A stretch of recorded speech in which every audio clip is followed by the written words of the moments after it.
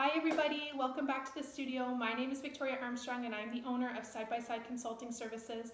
And today I thought that I would share another aspect of pedagogical documentation, as it seems like from my pedagogical documentation videos that I've done so far and the views that I've had on them, it seems like this is a topic that is of importance to you and you're finding value in. So I'm so happy to hear that, and so I thought that I would share another aspect of documentation with you today.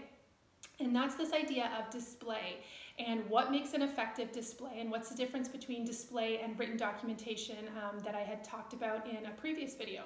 So when we think about something like a display, we're thinking about something on a large scale. So something like a bulletin board, something like a large panel, that's what we're talking about when we think about display. Written documentation, like I had talked about in a previous video, is something that would be on a smaller piece of paper that you might have displayed in your classroom in a binder, or perhaps it might go in children's portfolios, but that's on a much smaller scale and is more specific to one particular moment perhaps that you've noticed. So when we think about display, we're thinking about telling a story. And so I like to think about when you first think about what am I going to do as a display, you want to think about what's the story that I want to tell? What is it that I've noticed oftentimes it'll be over an extended period of time. What is it that I've noticed over an extended period of time that I really want to share with people now? Perhaps there's something that you've been observing for the past month or the past couple months or past couple weeks, and you've captured lots of written documentation, you've captured lots of photos, lots of videos, and there's perhaps a theme or a big idea that you're seeing woven through this experience that you've been observing, or this idea, or this curiosity that children have, and you decide that you want to create a display. You want to create something larger that you can invite more people to think more about. And so you want to first think about, what's the story that I want to tell? Once you decide on the story that you want to tell, you want to think about which photos, because you probably have collected lots of photos, which specific photos, which specific written text, which specific transcriptions of children's conversations or words, children's work, perhaps their drawings, maybe clay work, wire work, which is going to best tell this story. And then you want to think about, what do I want to invite the reader to think more about? And what they think about is going to be determined by the focus that you choose, by the photos that you choose, the text that you choose, questions that you choose to include. And so oftentimes displays are really great to do once you have a lot of documentation gathered, so that you have pieces that you can pick from, so that you can pick, okay, this best tells this story.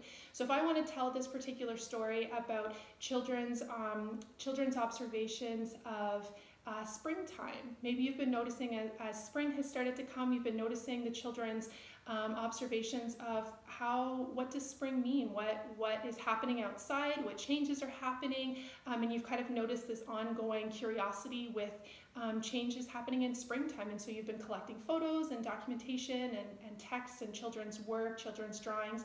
And so now if that's the focus, you want to think about which of these photos is going to best tell this story. Which of these children's work samples is going to best tell this story as well too, and use those in your display. Some things that you want to think about when you're creating a display, the kind of aesthetics that you want to think about is it's very different than something on a smaller scale, like I had said. So on a larger scale, you want to think about using really large font, for example, so 18 or 20 point font. So you want the text to be really big so that people can read it easily. If people can't read it easily, they're likely not going to read it. You also want to think about making sure that you have a neutral background. So you'll see on this panel here, I just have a plain white background. Oftentimes we think with displays that we have to have a colorful background, we need to have maybe sparkles or different colors or fancy lettering. That actually detracts from whatever your focus is, because the focus then becomes on the things that we put there maybe to seem pretty or to seem decorative, and it takes away from the actual focus that you have from the children's words, from their work, from the photos that you've chosen as well too.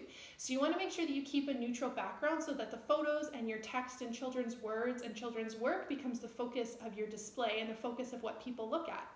You also want to make sure that your photos are really large. So in a smaller piece of written documentation, your photos are obviously going to be smaller. When you're thinking about display in a large scale, you want the photos to be really big. Like think about 8 by 10 type photos. You want them to be really large so that people can see easily the details in that photo.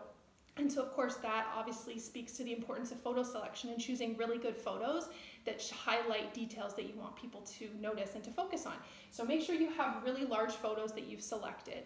You also want to think about having a really concise title, so something that's going to draw the reader in. This goes back to the piece of written documentation that I talked about as well too. Your title is what draws the reader in. It's what's going to tell people what you want them to focus on as well too, what you want them to think more about. So you want to have a concise title that's clear and that's legible, that people can easily read.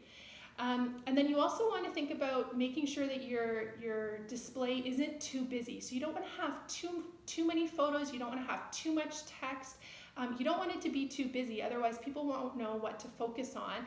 And then again, your focus and what you're wanting people to think more about could be missed. So large photos, when I do children's text as well too, I often do it in a different color.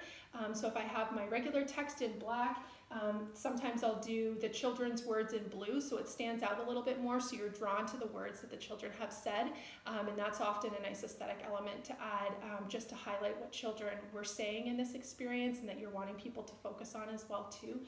And then oftentimes you can think about different headings or different ways that you're going to tell your story, or the big idea kind of broken down into different sections, and then pick photos and text that's going to highlight each of those big ideas that you've come to notice. So again, you want to keep a neutral background, large photos, simple text but descriptive text. You want to have a clear and concise title, and you want to really think about what your focus is, what it is that you want your reader to focus on, and what story it is that you want to tell. I hope this has been helpful. If you have more questions about display, or you have more questions about anything related to pedagogical documentation, I would love to chat more with you. Feel free to send me an email at victoria@sbsconsulting.ca.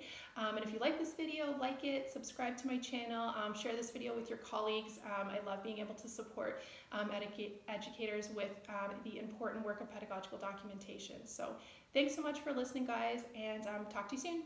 Take care.